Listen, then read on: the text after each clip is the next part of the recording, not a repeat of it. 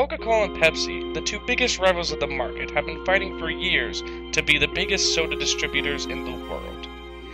That's including buying other smaller soda companies as well to compete with each other.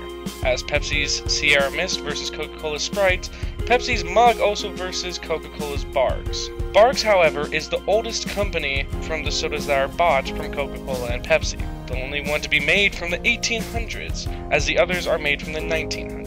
Also the first soda on this show from the 1800s. For Barq's history, we have to travel a while back. Edward Charles Edmund Barq was born in New Orleans in 1871. When he was only 2 years old, his French father sadly passed away. After his father's death, Edward's mother returned to France, where Edward learned a lot of the art of flavor chemistry. Reportedly, to avoid French military service, Edward returned to New Orleans in 1890, along with his brother, Gaston. Together they opened Barq's Brothers Bottling Company. There, the Barq's bottled carbonated, watered, and created soft drinks of various flavors, including an orange drink called Orange Dream, which won a gold medal at the 1893 World's Fair in Chicago. Sadly, Edward's brother Gaston had also passed away sometime after that. In 1897, Ed got married, and him and his wife both moved to Biloxi, Mississippi. After purchasing the Biloxi Artisan Bottling Works and establishing his own bottling company in Biloxi, Barq sold his first soft drink the next year, a root beer named Barq's Root Beer. His root beer had more carbonation and less sugar than other root beers at the time, and was said to have a bite to it. To avoid legal issues with the Hires Root Beer Company, Barq's was not called Root Beer for decades. Hires attempted to trademark the name Root Beer, actually sued Barq's in the 1930s. Thus Barq's was simply known as Barq's. And the company used the simple advertising slogan of "Drink Barq's, it's good" throughout the company's existence. Advertising was kept at a minimum compared to the larger bottling operations like Coca-Cola and Dr. Pepper, relying on word-of-mouth campaigns to a large extent. Barq's did use some advertising gimmicks, but nothing as big as the bigger companies. In 1931, Barq's was the first bottler to introduce 12-ounce glass bottles instead of 6 and 8-ounce bottles typical for soft drinks at the time. Incredibly, the larger bottles were sold for the same price as the similar ones. All of them were 5 cents. This was the brainchild of Ed Barq's son, who felt the change would give a sense of satisfaction which comes with getting more of a good thing than the price seems to warrant. The price remained at 5 cents for many years. Barq's established its first franchise in 1934 in Mobile, Alabama, followed soon therefore by one in New Orleans. In New Orleans, the franchise was held by Jesse Robinson, who had been taken from a broken home and raised by Barq as his own son. Unlike other franchises, Barq's allowed Robinson throughout special contracts to make his own syrup. Thus, Barq's in New Orleans had a slightly different flavor than other Barq's distributors. Another franchise was sold to Richard S. Tuttle, Sr. of Cincinnati, Ohio, who along with 2 other men founded the Barq's Bottling Company in that city. Tuttle had an idea of adding a red dye to the Barq's cream soda, creating Red Pop soda. Seeing a good thing, Barq's in Biloxi, which distributed the concentrated syrup, also began adding red dye. By 1937, 62 bottling plants had been established in 22 states, and by the 1950s, some 200 franchises had been established. In 1938, Barq's had a deal with the federal government on caffeine in root beer. To get around the ban, Barq's, which included caffeine, simply dropped all references to root beer and used Barq Sr. for a time. Meanwhile, Barq's developed a caffeine-free version. In the 1960s, the caffeine ban was reversed and Barq Sr. was discontinued in favor of the original Barq's. In 1976, John Corner, along with his attorney John Oot, bought the company from the Barq family and moved the headquarters to New Orleans. With an aggressive growth strategy and innovative promotions, Corner built Barq's and turned it into second most popular root beer in the US. He also added the words "famous old theme root beer" to the product. Their plans to market the brand nationally were partially complicated by the existence of the New Orleans-based Barq Beverage Incorporated and Barq's Beverage of Baton Rouge Incorporated, which had a long marketing Barq's and Barq's cream soda in southern Louisiana. The New Orleans firm was largely independent of the Biloxi firm, dating back legal conflicts over who exactly had the rights to the Barq's name. and formula, and in which markets. These differences were not fully resolved until 1995, when Corner sold the company to Coca-Cola, who had acquired both branches. On March 26, 1998, Coca-Cola officials traveled to Biloxi to celebrate the 100th anniversary of Barq. Also to note, Coca-Cola had a root beer before Barq's called Ramblin' Root Beer, which quickly disappeared after the purchase of Barq's. Edward Charles Edmund Barq Sr. died in New Orleans in 1943 at the age of 72. He is buried in Biloxi City Cemetery. The Barq's family no longer run Barq Soda, but Edward and his brother, never getting to see what their root beer would become, created one of the most famous root beers on the market. Barq's has had over 100 years to be bought by people, so let's see what the public has to say about it. From Cosmo Root Beer Reviews from theblogspot.com, Cosmo reviews Barq's on his blog site. Cosmo states, "It definitely has a bite to it. I think I mostly taste the strong, rich root beer flavor, but it has a very subtle hint of a wish, of a dream, of a whisper, of black licorice flavor to top it off. It is ever so subtle, and that's why it's good. As you know, I don't like black liquor, but this flavor is defined, plus the soda as it doesn't hinder the rest of the rich root beer taste. It's quite a compliment to the rest of the flavor. Most of the lesser-known root beers I pick up from the pop shop proudly display the fact that they are made with pure cane sugar. This is not the case with Barq's. They go the money-saving route using high-fructose corn syrup instead, which common in most soft drinks. I don't know that it tastes any better or worse. I just know it's good." Cosmo rates the soda a 6 out of 10. Now let's see what me and Steven have to say about it. Hi guys, it's me, and the person who seems to be in every review, Steven. Not every review.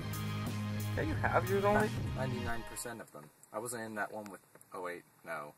I just wasn't there that one time. Okay, yeah, every review. Yes, and we are going to be reviewing... Barq's.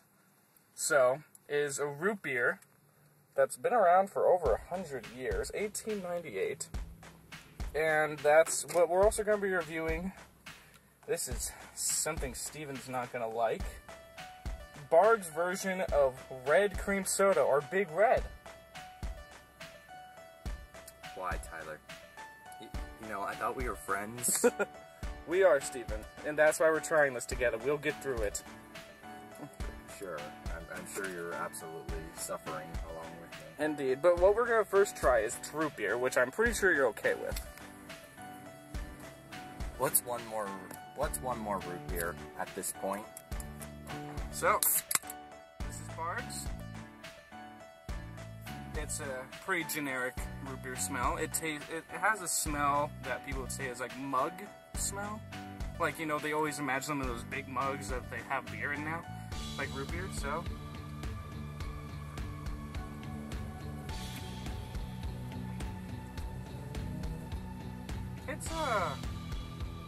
It's a pretty good one. I can't say I think it's as good as A&W or Dad's. It's better than, I haven't had Mug, you know, this is Cocoa. I haven't had the Pepsi root beer in a while, but I think this is better. It has a nice spice to it. It's a little more sweeter than I wish, but I'm a guy who likes a bite in his root beer. So, Steven?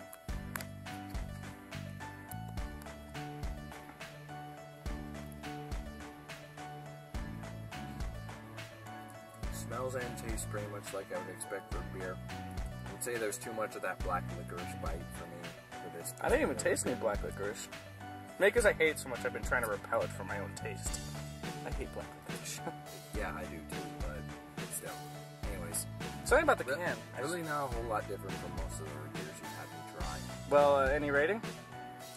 Oh, I'm gonna say, I'm gonna say 5 out of 10 just because, just like root beer, I don't like root beer. No, but it doesn't make me want to like keep or anything. I'm gonna give it a 7.5 out of 10. I took another drink. I did taste a little bit of black licorice, and that started to bring me down. I was gonna give it 8, but black licorice isn't for me. It just really isn't. So now, Steven's favorite part. And freaking Don't worry, I hated Big Red also. Mina almost threw up. You remember that. And Steven, what'd you call it? Carbonated cough syrup. Exactly. So Barq's has their own red cream soda. So let's see here. It's definitely red. I see it's a darker red, as we saw bright red with, you know, big red. Okay, it has the smell of a similarity to Big Red, but it's like, I remember how there's differences when we smelled the Big Red with high fructose corn syrup, and when we smelled it with sugar. It smells like the sugar one, so like the better, even though the bear wasn't that much better. So.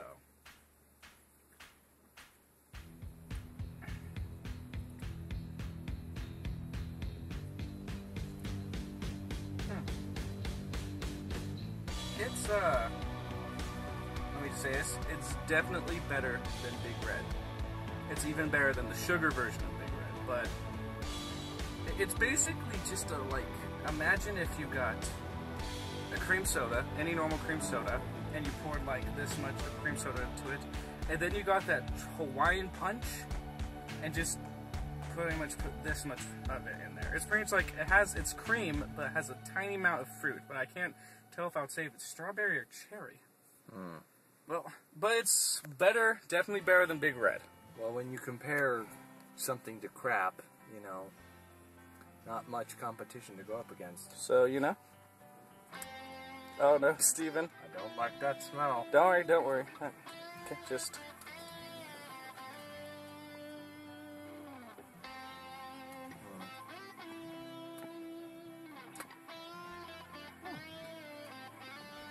Tastes definitely a little more punchy, I guess is the word. That yeah, fruit punch, yeah. It does taste better than Big Red, I will give it that. Okay. Well, here's something I'd have to say. I would say if I had to drink the whole can, which I'm going to have to because we have it now, I can actually finish it. Unlike Big Red where I had to pour it out, no offense to Big Red, but I couldn't drink it. This one I could probably drink all of it if I had to. Yeah. I'm going to give this a Big Red, I think I gave like a... You gave it a 2 out of 10. Yeah, I gave it even that much. I think that was too generous. Okay, so what do you give this, Barq? This I'm going to give like... This I'm going to give a 3.5 out of 10. Just because like, it's a little bit not like Big Red, but I'm still feeling that. In fact, you want to know how much I don't really like the taste? I'm going to take root beer to wash it down. Alright, well, guys, I thought it was a lot better. I mean, when I tried Big Red, I gave it a 4 out of 10? I think so. Well, no, that was the sugar. I gave the high fructose corn syrup a 2. If I'm correct. I haven't seen the video in a while. I'm going to give this a 6 out of 10. Because I think I'm okay with it. It's just basically a fruity cream soda to me, which I don't find that bad. You know, it's not that great, though. But I'm glad to know that Barq's actually made in my opinion, a decent version of Big Red. Barq's root beer did have some bite to it, as the advertisement said, but Steve and I weren't that impressed with the soda, as he gave it a 5 out of 10, and I gave it a 7.5 out of 10. The soda was sweet and had a good root beer flavor, but it seemed too sweet for me, and me and Steven both don't like black licorice. But this is just the opinion of the soda, and many people out there do love this soda, as it's been around for over 100 years. Go ahead and try this classic root beer whenever you get the chance. This is Tyler from the Big O Review. Please join me next time when I drink